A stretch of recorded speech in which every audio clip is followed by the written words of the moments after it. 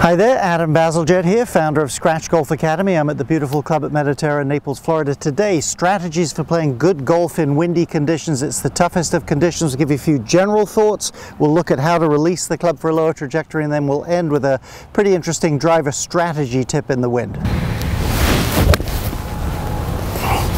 Okay, 3 little cues to get you started. Conservative strategy. I don't care how good a player you are. In windy conditions, it's not that windy out here right now, you will not have the kind of control over your direction or even your distances as you would in a normal day, so be conservative. Secondly, hey, remember, keep your expectations down. You look at a tour event, light, rain, cold, they'll never drive the scores up like wind will. It's going to be the same for everybody that day out on the golf course, so have reasonable expectations. Third and final one, related a little bit to that, the mental picture you have, the mindset you have when you play golf or anything else in life probably is very important. So try to relish the challenge, not just feel like you're getting beaten down, you don't like the weather, it's a struggle, you'd rather it was different. Relish the challenge and you'll be ready for action. Let's look at how to keep the trajectory down. So obviously, unless you're with the wind, you want to keep your trajectory down. Strong crosswinds against you, you want to keep it down. First thing, of course, is you can move your ball position back a little bit, and I would suggest you do so. We're going to momentarily look at how to really add some de-loft through impact, the technique of it. The other thing is club selection. Take more club, and I mean, if it's windy, a couple of clubs at least, and just don't swing as hard. If you play the ball back, and I've got a 7-iron here I'm about to hit, I'm trying to hit it the distance of maybe my 9-iron. If there was no wind, let's try one here. Get set up, balls back a little bit.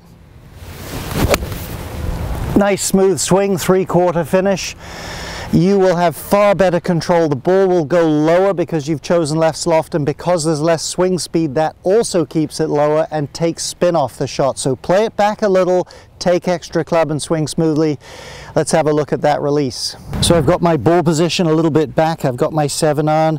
So you have to have shaft lean. When the shaft leans forward, it's de-lofting the club. But a pitfall is people often, when they do that, they start chopping down too much. We don't want that. We want to be fairly level. Certainly with some shaft lean, there is a descending blow. We're not against that, but we don't want to hammer towards the ground.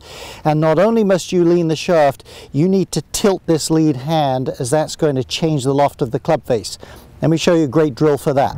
Well, if you like these videos here at Scratch Golf Academy, I hope you do. Hope you find them helpful. Love it if you'd subscribe or hit the like button. Hit the bell as well. You'll be notified every time a new one's coming your way. Cell phone, that's all you need for this drill. I got it from my buddy Jeff Ritter, teacher out in Oregon there, wonderful teacher. Put it in your lead hand, and if you were pacing yourself coming through in slow motion, just the lead hand, what would it take to look at the cell phone? What would it take to read the screen of the cell phone? I mean, anybody could do that in one try.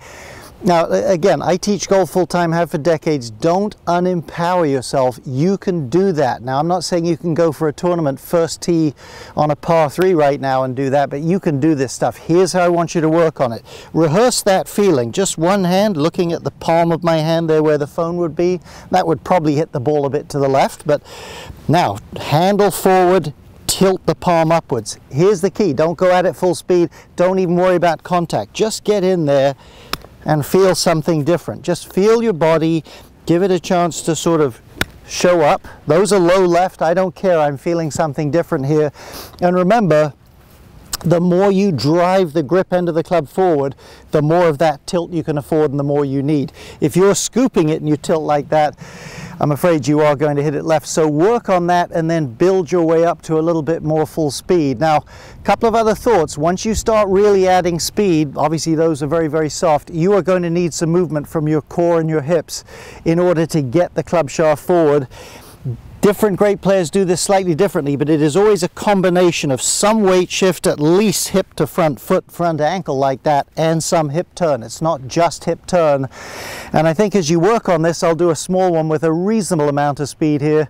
You're really looking for not only that dynamic move of the hips that gets the shaft leaning, and of course the left hand, but more of a punching, short, sawn off kind of a finish. You don't want the high finish. That's indicative of too much release. So here we go, small shot but with a little bit of speed. There we go. Now that thing, you'll have to take my word for it, was, I don't know, 15 feet in the air, probably went 130 yards. So you can do this stuff if you practice it. start on a small scale. Now, we said at the beginning we'd give you a driver strategy tip. This might surprise you. Let's go back to the tee and have a look. So final thoughts. If you're on the tee and you're downwind or close to straight downwind, that's the time to be aggressive. Number one, hit it hard, get it up in the wind, let it carry it. Number two, the wind is always going to channel your ball forward. So if you fade it a bit, it blows it this way. Same with a bit of a draw. Be aggressive, take advantage of the few opportunities you have when you're downwind or when you're in a windy day. Let's get a little rehearsal swing here. See what my version of aggressive is these days. Well, that wasn't too bad.